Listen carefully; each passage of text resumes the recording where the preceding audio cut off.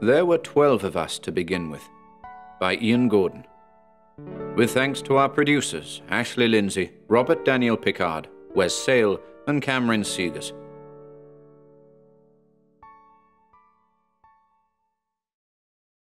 Chapter 3, Grey Dagger, December 26th, 1989. The tall, slender girl who had been given the moniker Grey Dagger knew exactly where the library was, and not just because she'd looked in on it early that afternoon. She was, of course, a stooge.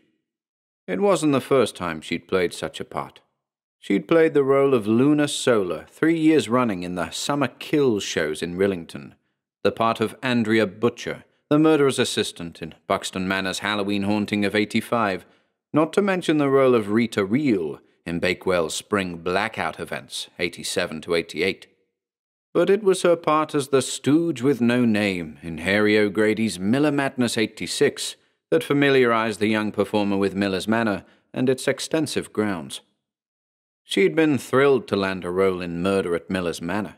It was advertised as an exclusive event, in which only persons meeting specific criteria would be chosen to participate, and this applied to both stooges and contestants. The fee wasn't bad either, a cool $1,000 for 12 days' work. Being familiar with the place was just a bonus. Though she hadn't met physically with the event organizers, she discussed her part in some detail with a representative over the telephone, agreeing upon the basic terms of the contract and what would be required of her. She'd been a little peeved that she wouldn't be able to meet with the games master or host beforehand, but the agent had insisted that the organizer took their events very seriously, and that the anonymity of the host was of the greatest importance. Whether or not the host, or killer, would be playing the part of a guest, or conducting their murderous business from the shadows, the girl remained in the dark. Even the identities of the other stooges would be withheld, which she felt was a little strange, given that stooges typically worked together to ensure events stayed on course. But all in all, the gig was a no-brainer for the young performer, and she had been eager to get the ball rolling. The library, located at the end of a vast corridor connected to the Grand Hall, was in itself a large rectangular space over 2 levels with no external windows. Its walls were covered entirely with floor-to-ceiling shelves, upon which abundant, anonymous-looking brass and leather-bound tomes reposed. A spiral staircase made of iron stood in the northwest corner, climbing to a narrow balcony overlooking the room below, providing access to further nameless volumes, the highest rows of which were obscured by long-abandoned cobwebs. In the middle of the space stood a substantial reading table. Upon it, open to its first page, was a large book in green hardcover, presumably the rulebook or guidebook. Grey Dagger led the other contestants directly to it, a revealing act, but a necessary one. Surrounding the table, the guests gawped at the open book before them, and, as soon as he laid his eyes upon it, Greendrake, the enthusiastic man in the brightly coloured dress shirt, read aloud, "The Crimes of the Hypothetical Somebody." Those were the words printed on the left-hand page, or verso, of the book. The right-hand page, or recto, featured an illustration. "Is that us?" Scarlet Darter asked, twisting the end of his mustache between thumb and forefinger. "Sure looks like it," Greendrake answered on behalf of the collective.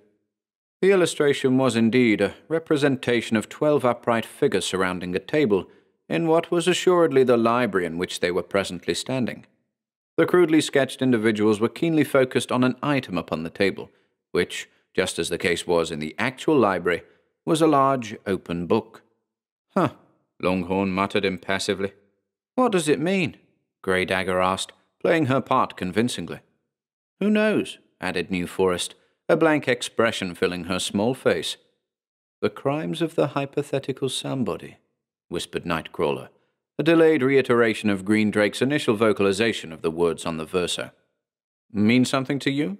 Greendrake quizzed. Nightcrawler shook his head dismissively. Spurred on by something approaching enthusiasm, Black Garden, the reserved fellow in the Fair Isle cardigan, reached out and turned the page. Andrena, the jovial but most vertically challenged of the ensemble, asked from her position at the rear, "What does it say?" A hesitant silence followed, broken finally by the latecomer, Bluebottle. "Here, let's have a look," he said, motioning to Black Garden for the book. Black Garden slid the book in his direction, and, if only to appease the ever-pleasant Andrena, Bluebottle began to read from the book aloud. "Listen long and hear my song. We've met before, you and I, probably, passed each other on the street, exchanged glances. But you won't remember me. Nobody ever does. But you see, that's the beauty of it. I'm invisible.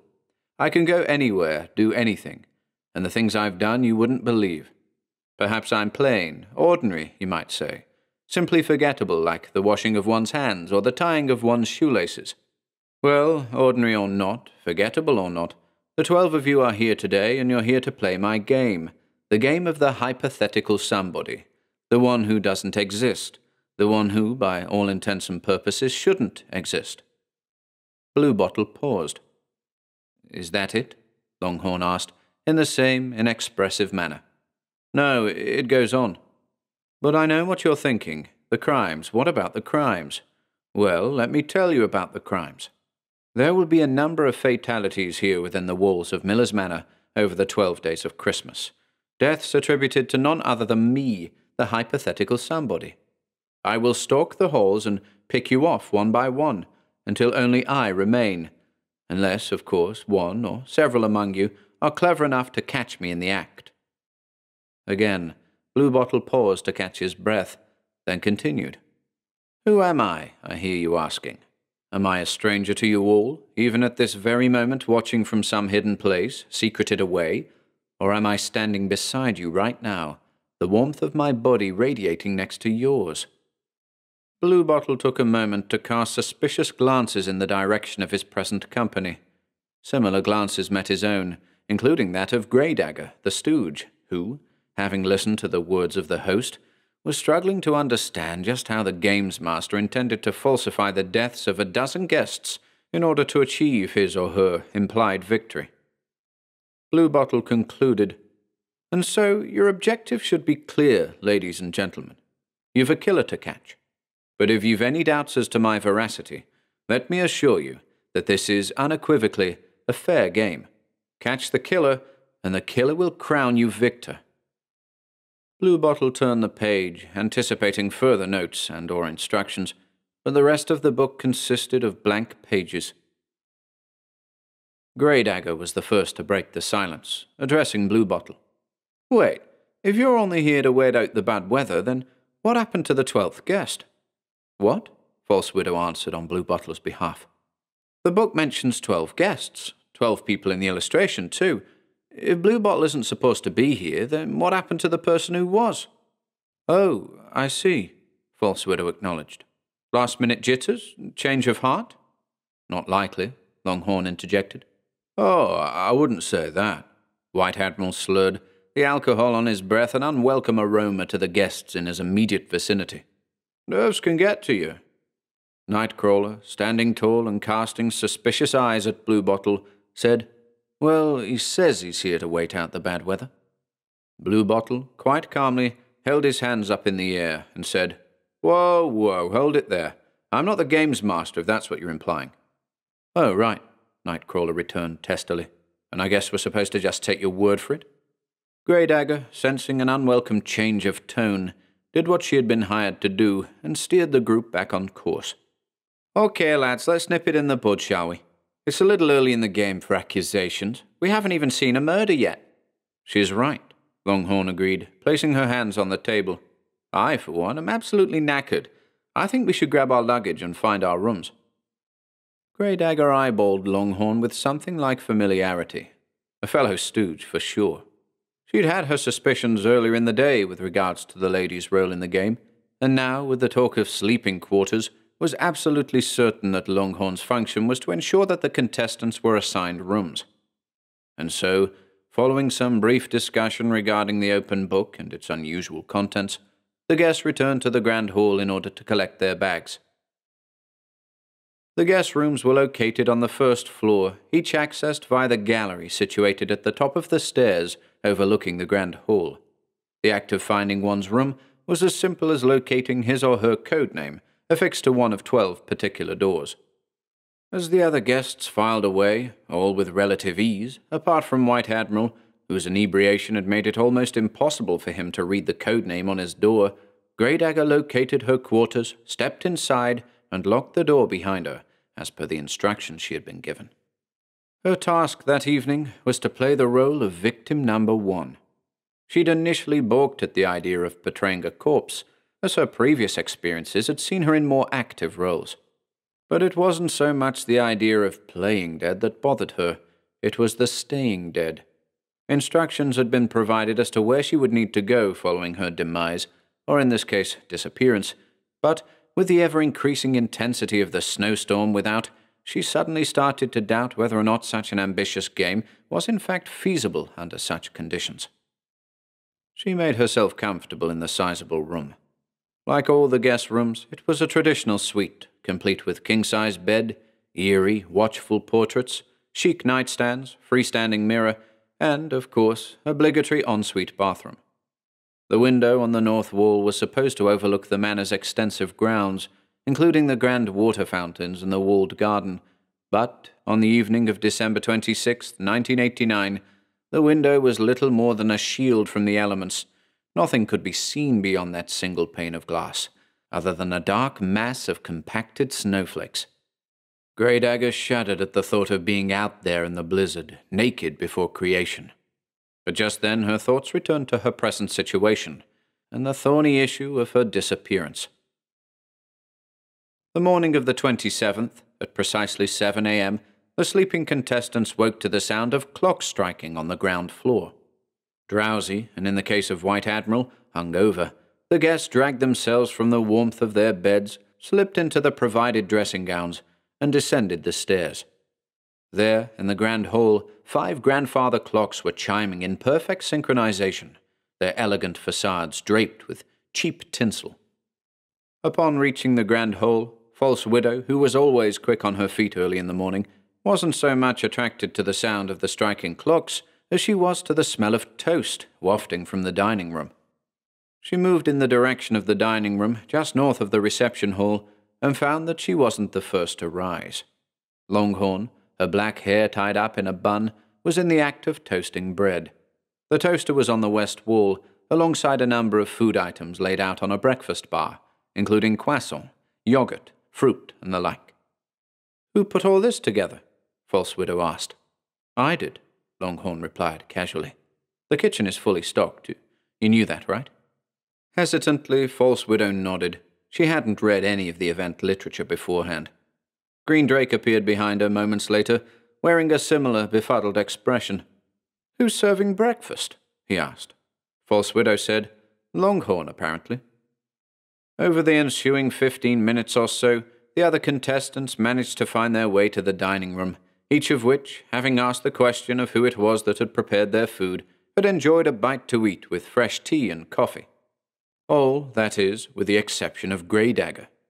But there was nothing strange about that, quite to the contrary, especially as far as the enthusiastic Green Drake was concerned. The disappearance of Grey Dagger was a clear indicator that the game had begun. Swallowing his last mouthful of Earl Grey, the excitable man rushed off to his room to dress. And so, the 11 guests, sated following a continental breakfast courtesy of Longhorn, went in quest of Grey Dagger, beginning their search in the last place she'd been seen, her bedroom. But there was a degree of confusion when, upon inspection, a thorough search of the room at the northeasternmost end of the gallery yielded no evidence to suggest a murder had taken place. Even the bed was made, indicating the girl had risen, or perhaps implied that she hadn't actually made it to bed in the first place. Throughout their investigation into Grey Dagger's disappearance, White Admiral, whose banging head wasn't at all helpful in the search, continued to remind himself that she had been one of his 2 suspects, one of the women who had so roused his suspicions upon their arrival the day before.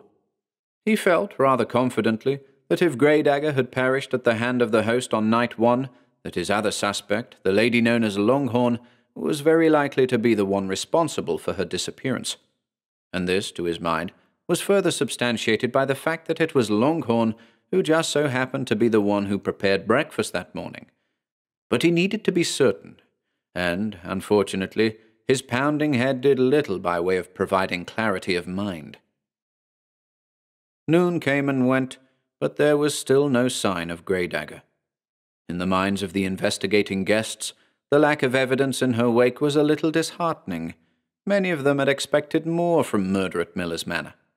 But then again, others among them believed the lack of evidence was a good thing.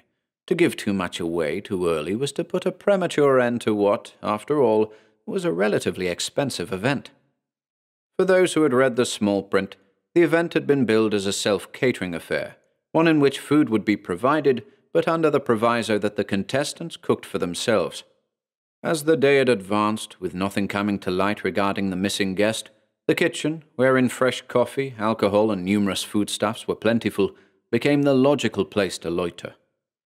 As evening fell upon Miller's Manor, the contestants adjourned to their rooms, each of them somewhat tired and deflated, having turned to alcohol as a more feasible means of passing the time. That is, 10 of the 11 remaining contestants adjourned to their rooms. One of them never left the ground floor.